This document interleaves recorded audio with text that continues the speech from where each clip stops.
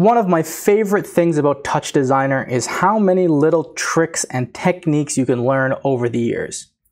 In this video, I'm going to talk to you a little bit about the text top because I always see people asking about, is there a way to make text layouts easier? Do we go with a web rendering? Do we go through some other kind of format?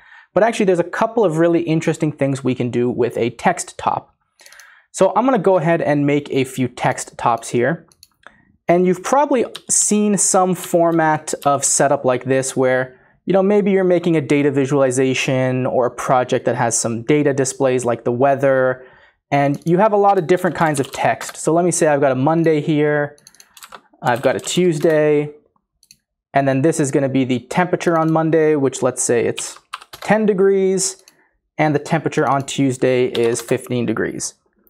And then you want to find a way to composite these things together, and already we can see this is going to be kind of annoying to control. And if we had a 7-day forecast, we would have 7 different text tops for the days, 7 different text tops for the temperatures. We'd have to go down and make 7 different text tops, maybe if we had conditions or anything else like that. So it already doesn't scale very well. And we can see that this becomes very cumbersome because if we start doing something like using overtops, for example, as our way to composite everything. So let me make a constant top here as my background. And then let's actually set this to something like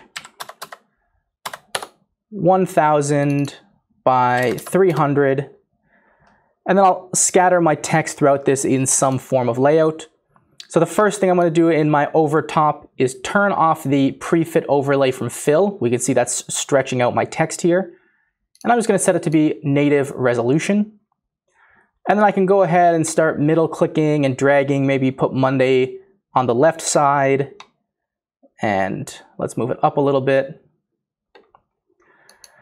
And then we continue doing this, and this becomes a very tedious process for anyone who's ever worked on these kind of infographics or data displays where you essentially have to keep chaining together these different translates just to try and get some semblance of a layout together. And I'll quickly go ahead and put these last pieces together here.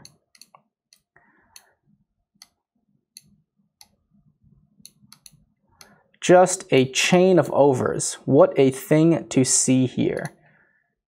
So let me move this down to 0, and I'll move this to -0.2, and this should be 0. So at the end of the day, we have something that looks like this. Now there's something really cool we can do with the text top, which is actually inside of the text parameters, there's something called a specifications dat.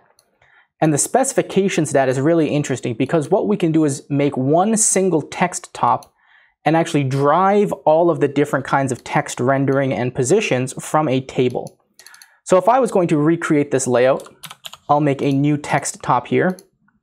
And I'm going to make my table dat. This is going to be where I'm going to put all of my different specifications. And then at the end of it, I'm going to put a null. Just because I know I'm going to show you some extra tricks that we're going to put in between this table and the null. So if I go to my text top here, I'm going to delete the text that comes with it, and I'm going to drag and drop my null1 onto the specifications dat parameter. It's going to give me some warnings that I don't have the right headers, but we can do that very quickly. So I'll activate my viewer here. I'm going to make 2 extra columns so that we have 3 columns in total.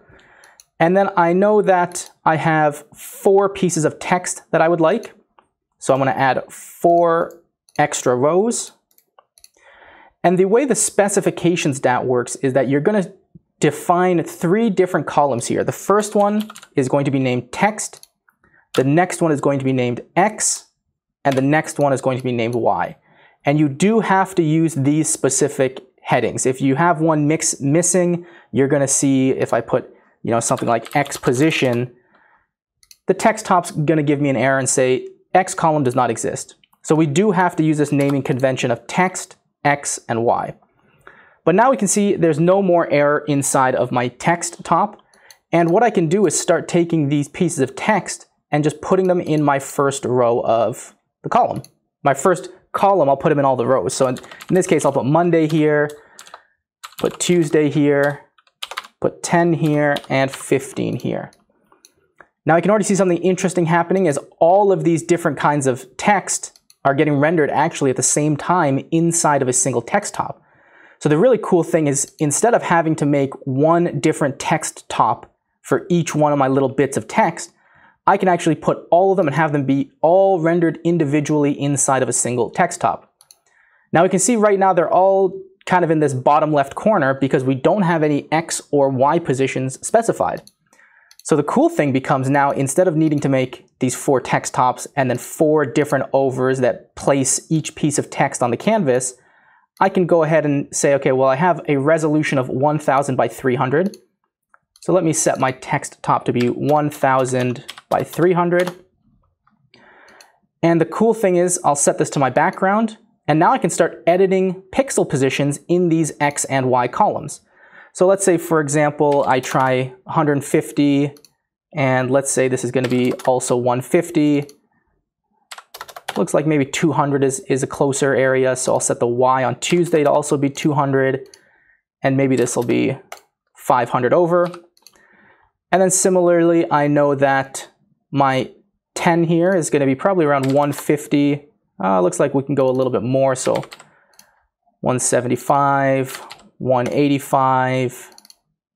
And don't worry, I'll show you a trick to make this much easier very shortly. But let's enter in some numbers by hand here, because you still can fully operate this by hand if you wanted to. And let's say this is going to be 525. So what's really cool is how easily this scales. Now, I know this is not exactly perfect. You know, you could spend a little bit more time to make sure these are the right pixel positions and all that kind of good stuff, but you can already begin to see the power that instead of having to make 4 text tops, 1 constant top, 4 different overs, having to control their translates independently, I can have this one table with text down the first column and then X and Y positions in the next column, and the single text top will render all of those in the right position for me. Now there's 2 other tricks that are really good to have in mind for this. One of them is that, you know, this whole process of having to manually type numbers into the table, you know, especially if you're working with a designer and they're like, oh no, 1 pixel to the right, 1 pixel to the right, you know, if this can become a very tedious process. So oftentimes what I like to do is create a set of chop controls that then I can reference inside of this table and then have that be the outcome of it. You know, it'll get evaluated and then sent into my text top. So the first thing I'm going to do is make a constant chop. And I'm going to go ahead and make a bunch of channels here. So I know that I'm going to need X and Y positions for all 4 different pieces of text. So that means 8 channels. Now I can go ahead and just name these. So I'll name this maybe X1, Y1, X2, Y2, X3, Y3, X4, Y4. And you could definitely go ahead and name these a little bit better than I am for this example, but for now it's all right. So I'll go ahead and put a null chop after that. Now there are many different ways that you can reference these values inside of the table. One way could be to use something like an evaluate dat in between the table and the null. So if we were going to do that, what we could do is let's go ahead and right click here, click insert operator, put an evaluate dat. Now it's going to give us an error because by default the evaluate dat takes everything inside of a table and treats it as if it was Python. Now in Python there's no variable named text X or Y. So all of these actually have to have a set of quotation marks around them so that the evaluate dat realizes that these are strings that we want. And you see, once we have our strings inside of quotation marks, all of a sudden the evaluate dat, no error, and we're getting the same output that we had before. Now the cool thing about evaluate dat is that then I can go inside of each one of these cells and actually replace it with a Python expression. So for example, I know the X and Y position of my Monday are going to be X1 and Y1. So I could type right in here, op, open and close a set of parentheses, open and close a pair of quotation marks. And don't worry, I'll make this bigger very shortly for you. But I know the operator is going to be called null2. Oh, and then the last thing I want is channel 0 for the X1 and channel 1 for the Y. So op, null2, 1. So we can see here op, null2, 0, op, null2, 1. This is going to get the references from X1 and Y1, and that's where the evaluate dat becomes really cool, because just by putting these expressions into this table, as they pass through the evaluate dat, it's going to evaluate the Python and leave the value for me here. So then I could come to this X1, Y1 chop channels that I have, and all of a sudden, now we're cooking with gas. We can see this is so much easier to use, so much quicker to maneuver than if we were kind of doing it manually by entering those values in a table. And you could very much do the same thing. I'm just going to copy this for all of these other text items, but instead I'll just keep incrementing their channels. So that's going to be channel 2, that's going to be 3, this one's going to be 4, 5, 6, and 7.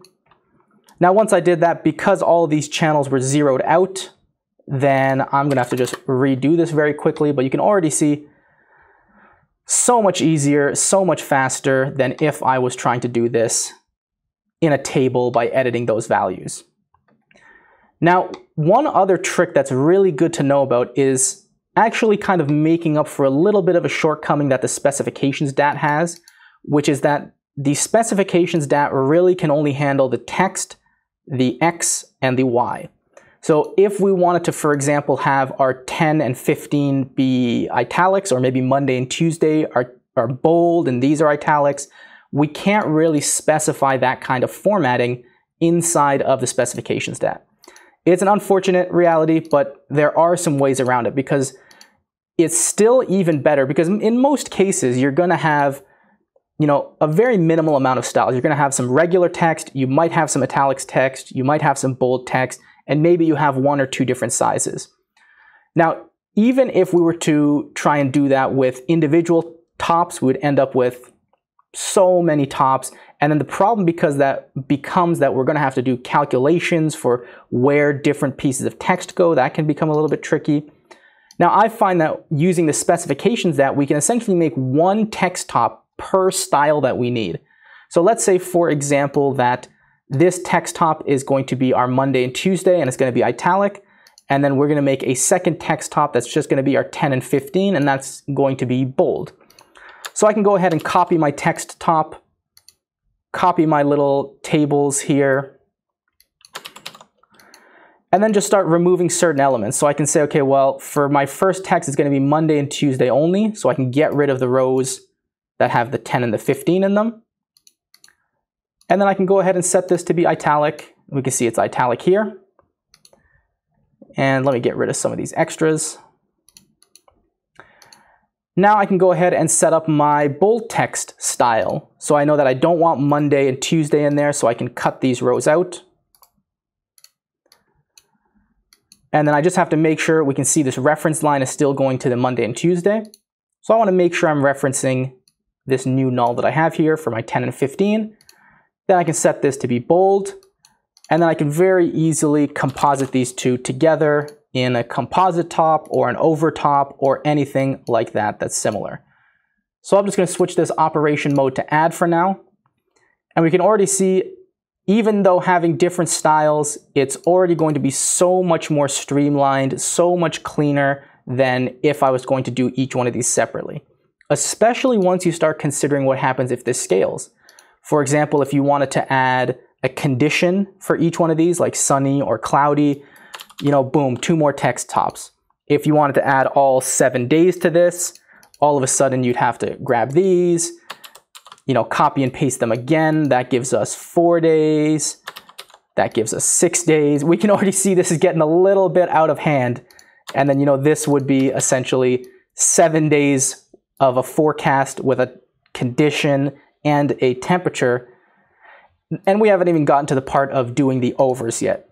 But if we were going to do it with this, all we'd have to do really is just keep appending rows. So we could say, okay, well, when this day goes here, we could then create some chop channels to control it. Thursday goes here,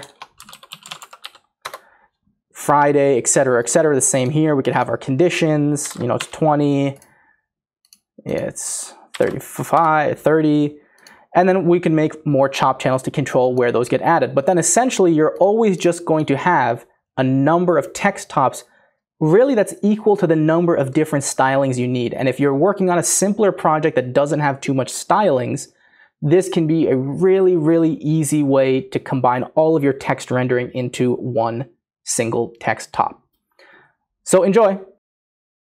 Hey folks, thanks for watching. If you're serious about learning TouchDesigner and getting into our interactive and immersive industry, I highly recommend you check out the Interactive and Immersive HQ Pro.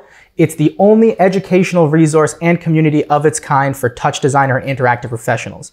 You can click the link in the description to learn more about that. And if you liked this video, hit that like button. And if you're new here, don't forget to hit subscribe and click on the little bell icon for more awesome free content.